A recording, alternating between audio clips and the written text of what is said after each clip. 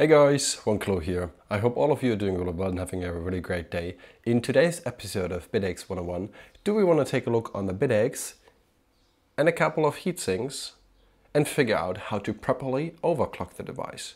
So let's get started and right into it.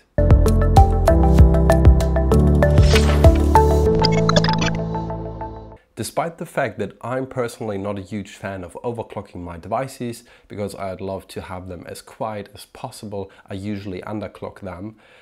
A couple of you guys want to know how to do this properly in order to not destroy your device.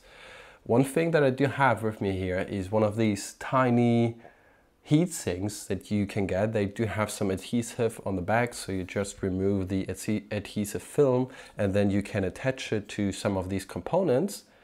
In order to properly cool them, there are a couple of caveats to doing that, and we want to dive into that. So the first thing that we want to make sure is, if you want to overclock your Bitaxe, this right here is a Bitaxe Gamma. We do have the bitchin' sink on this right here and a proper fan. If you have like a small heatsink on it and a small fan, overclocking the device might not be a really great idea, especially when it comes to the cooling performance of poor fans and heatsinks in general. So what you want to make sure of, the first thing that you need is you need to have a proper heatsink and a proper fan. And then after that, you can already start playing around a little bit with it. You can go into the frequency menu and the voltage menu and play around with these values that you do have in there. If you want to take a look into excessive overclocking, now we're getting into a scene where it becomes a little bit dangerous of doing that.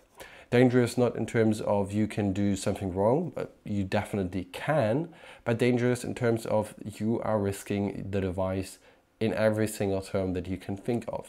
Because obviously, if you increase the heat on these devices, this will reduce the longevity of the overall structure and the components that are on this here. With heat, stress builds up, and stress is not good for you and it's not good for hardware as well. But there are a couple of things that you can do. I've seen crazy builds on Reddit, on X, and on our Discord server as well on how to overclock it. There are a couple of awesome guides and awesome blog posts. I'll make sure to link them in the video description down below so that you can, if you want to read through them, take a look into them as well. But the general idea here is that we try it with a couple small heat sinks and a proper heatsink that is attached to the ASIC. So the first thing that you need to make sure is, if you do take a look on the back side of your Bitaxe, you see a couple of huge components. Like there's this big component in the middle. This is the coil that is making sure there is no noise between the input voltage and the output voltage going to the AC chip, which is a component that is so big you don't actually really need to cool it. But right next to it, there's this tiny small black component. This is the so-called buck converter. This is the device that converts the 5 volt that are coming into your Bitaxe and converts it downwards to the appropriate voltage that you want to use on your Bitaxe. Let's say 1.2 volts. These 1.2 volts now go into your ASIC chip, heat it up and make sure that, allow your ASIC to function. This device can get hot and it does have limitations. So what you can actually do is you can get yourself some of these heat sinks, and let me quickly pull off the film here. So I removed the film and now I can just simply attach the heatsink to the TPS, that's the name of it, on the back. This heatsink is obviously a little bit too big for it, but it helps with cooling it. Cooling this device also increases the efficiency overall. So even if you're not planning into actually overclocking your device, if you do cool this component a little bit better with such a tiny heatsink, it increases the efficiency, because with more heat, the efficiency of this device, or this component especially, goes down.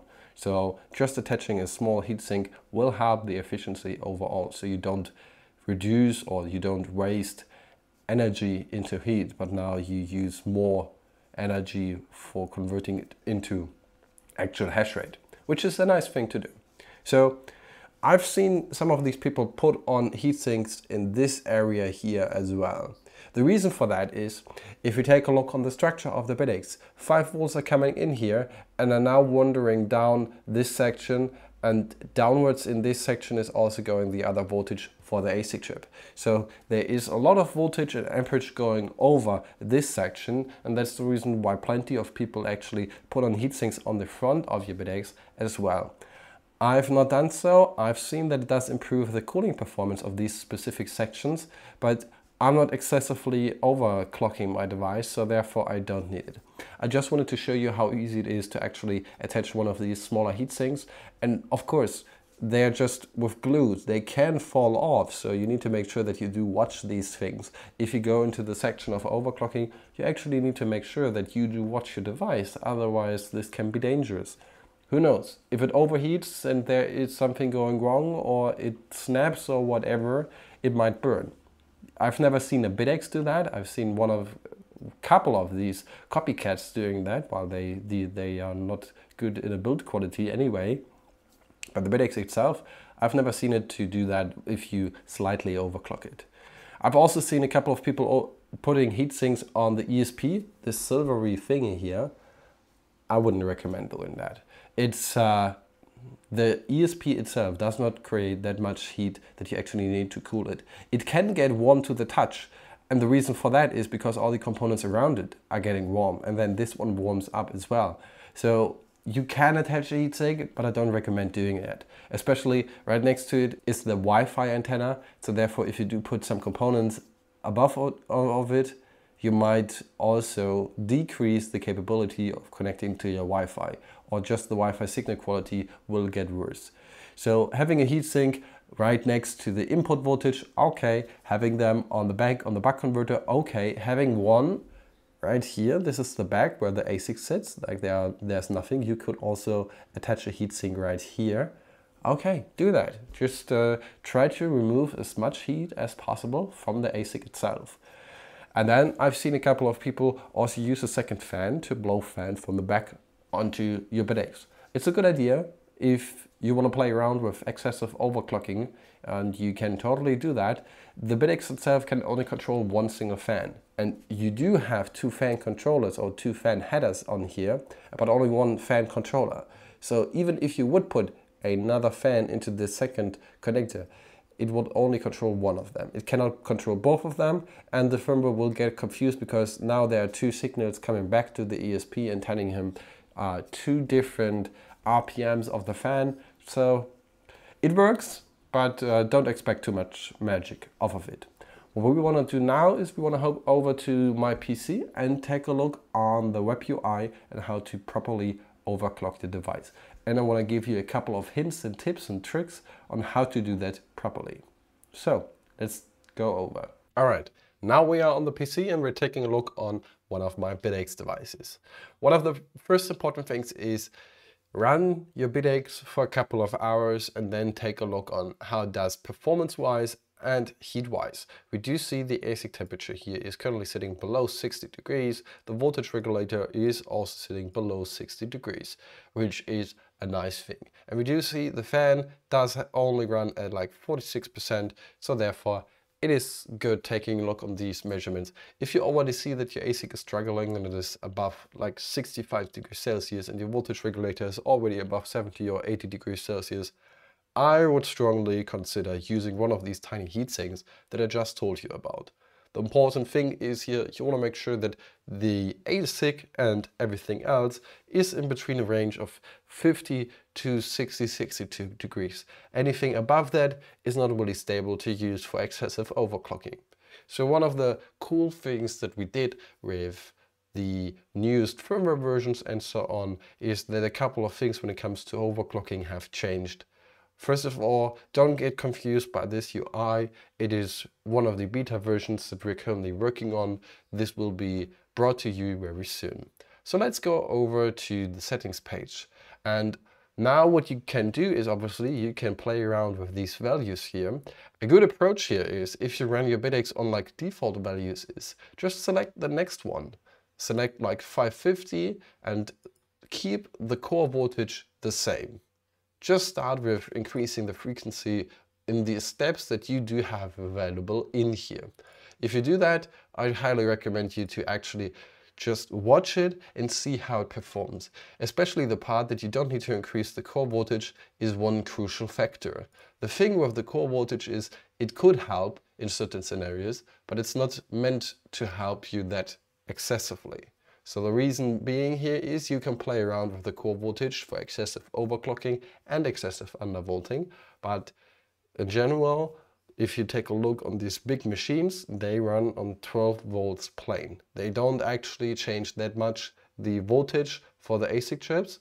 So usually 1.2 volts should be the ideal factor, but not all of them are the same. So you need to play with it. And the reason being why you should increase the frequency first and afterwards look into the stats, how it does perform, let it run for a while. Like change the frequency, give it half an hour, give it 1 hour and watch it again. Take a look on how does it perform. You do see my voltage regulator already got up to 63 degrees Celsius. So now I should consider if I use a fan on the back. The voltage regulator can easily go up to 100 degrees Celsius. That's not a big deal, but you can handle that. But the issue with that is the much more heat it has, the more inefficient it is. So cooling that is a nice factor in increasing the efficiency as well. If you're now, let's say we're now at the end and you said, all right, 625 it is, it's working awesomely. I'm running at 150 volts with the ASIC. Now what? Now you might consider using other values as well. In order to do that, you just go into the URL here and at the very end you type in $OC.